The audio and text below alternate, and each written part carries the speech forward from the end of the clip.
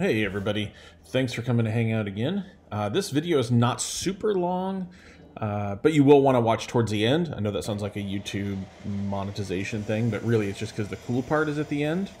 But what we're working on here is I decided, there's always some cool factor stuff you want. So originally these doors, you're looking at the front door. So this is actually called door number 6. For those of you that have watched the channel, this is the door that we popped open and all the water came out and I screamed like a small child. If you haven't seen that video, link in the description. But this is the video, this is the door that we opened to do that. So what we're doing here is, really is just cool factor. We're gonna make it where this door will open at the flip of a switch. Originally, these doors being 6,000 pounds, you would think, okay, this originally would open and close by a switch or something like that. And actually that's not the case. The door locks would open and close hydraulically, but the actual door was just hand operated. In fact, these doors, for those of you that come visit, you're welcome to come by. Just reach out first is a good idea. You'll see that you can open and close these by hand. In fact, we've had probably people as young as 7, 8 years old that can get these things open and closed. So what I'm doing here is we're working on some brackets. I'm using the plasma cutter. Plasma cutters are super awesome. A little bit spendy. I bought this one a number of years ago when we were working on the scrapping, and they're not great for scrapping unless it's cleaner metal and it's flatter metal. So torches and other tools are great for scrapping otherwise. But as far as fabrication goes, it's really hard to beat a plasma. The way plasmas work, I'll just kind of, chat about that a second. Plasmas actually superheat the metal with electricity, a lot like welding does, except it also blows air out. So when you use a plasma cutter, you actually have a compressed air hooked to it as well, like an air compressor is typically what you use. But the plasma cutters themselves, you can just carry around. They're actually quite small, kind of handheld, not handheld, but 20, 30 pound things that you can just walk around with. So we're drilling out that, this is for the mount. So what that drill bit is that mount is for the actuator.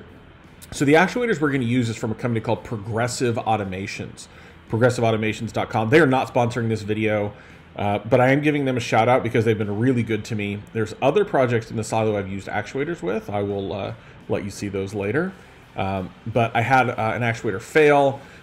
We were pretty sure it was my fault due to overload, but they were really good to me and treating me great. So I've always had great service from them. And plus, moving anything by a switch, I think is just super cool. Flip a switch, something opens, secret compartments, doors. I'm a child when it comes to that. I think it's just super awesome. So that's what we're doing. I'm just grinding this down, making it kind of nice. And these are 2 brackets that you're seeing here, so they're kind of side by side. I'm just making sure they're the same all the way around. So this is the inside view. We're in the first room. This is the first room you walk into in the missile silo. And what we're doing is I'm welding these brackets on here. So there's going to be 2 brackets that go onto the blast door. Now, this is pretty tricky how to do this. In fact, I don't have it in the whole video, but I had to do, kind of do this over and over again to get the angles correct. The hinge of the door is not, like a door for your house where the hinge is, right along the edge of the door. The hinge is about 18 inches outside of that. So the way it opens is kind of interesting. So I kind of had to mess with those angles quite a bit, hooking up the actuator and then getting it adjusted where it would work well.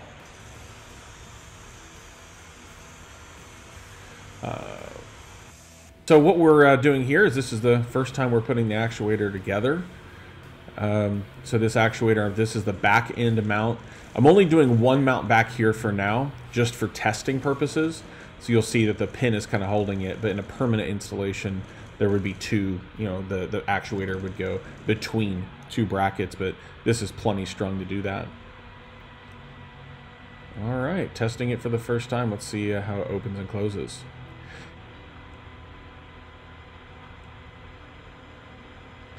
Again, progressiveautomations.com if you want to go check them out. You can do anything from small little projects with Arduino and you know, even if you want to make like a drawer move open or close, or this one, this actuator you're seeing here, will move 2,000 pounds.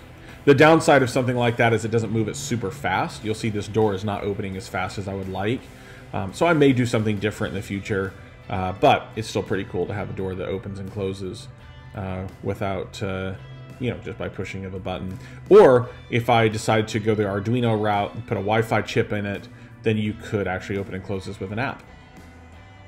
But yeah, here's the awesome payoff.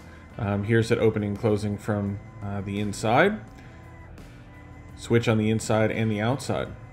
Anyway, just a little short video to show you some of the cool stuff we're doing. Thanks for stopping by. We'll see you in the next video.